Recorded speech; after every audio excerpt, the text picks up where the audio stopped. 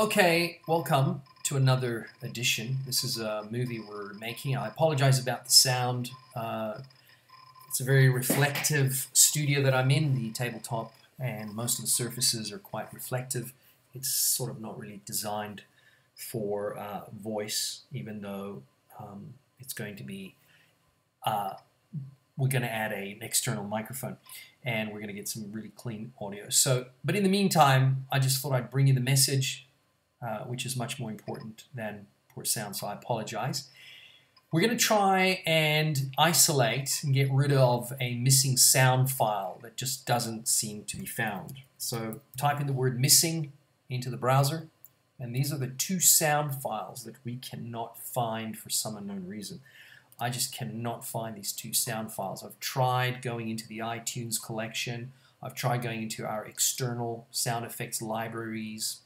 I've even done a networking. I've even networked into the other computers inside the studio, and nothing. So can't find these two, but I don't want to delete them. I'm terrified to delete them, because if I delete them and then I can't render out a 103-minute feature film, we have a problem. So what I'm going to do is I'm going to show you the next solution, which is to basically open this in the timeline. There it is in the timeline. Now, funny enough, it's not that easy to find in the timeline as easy as you'd think.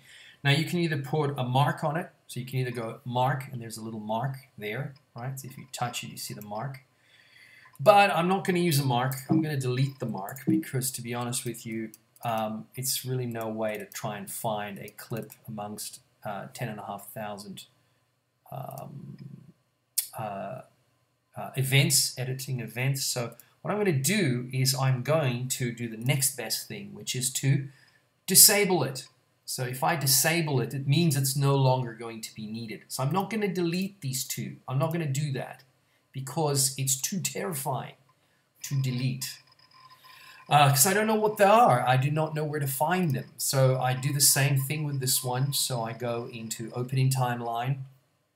Whoa, seems to have built. That's strange. No, for some unknown reason, the redness hasn't got to it. It's very unusual. Very unusual. Because there it is in red, and there it is in green. So believe me, it hasn't been found. I do not know why it is there. What I'm going to do, though, is I'm going to disable it because I cannot find these.